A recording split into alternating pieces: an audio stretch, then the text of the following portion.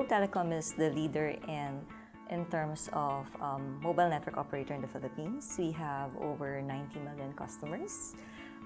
We are actually the leader in terms of mobile revenues and in terms of mobile data services. We are currently using the Evolved Charging System. We call it ECS. So it's an online charging platform, and we use it for mobile data.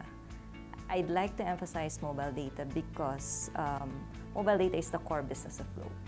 So it is very, very much a top priority to make sure that we are able to go to market faster, that we are able to introduce new features and experiences that will really help our customers' journey to further data habituation.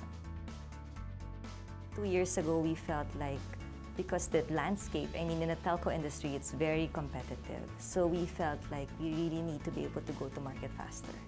So when we were looking for partners, an adjunct wallet or adjunct platform, we did OPENET because we felt we were very interested in the feature sets, but at the same time, we wanted to sort of experiment and test because we wanted to be flexible and fast. It's something that you probably won't be able to get with a more traditional vendors. So we sort of took a bet, and really the intent was to be able to go to market faster.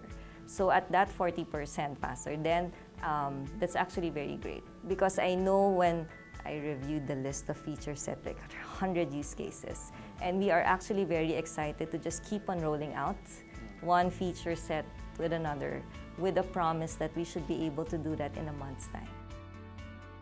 When we were looking for partners, we said we wanted to take a bet with OPENET.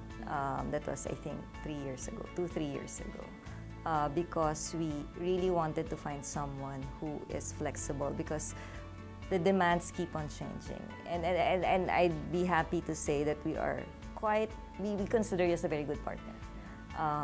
And I've seen and I've talked to across different groups inside Globe, and their feedback has always been positive, that OPENET is very collaborative, you're very easy to work with, you're very flexible. I think the challenge now, because we trust you so much and we have so much demands and things that we want to do, is to really make sure that we are able to resource and really just sustain the momentum that we have. But we do appreciate the partnership and the flexibility you extend and based on our demands.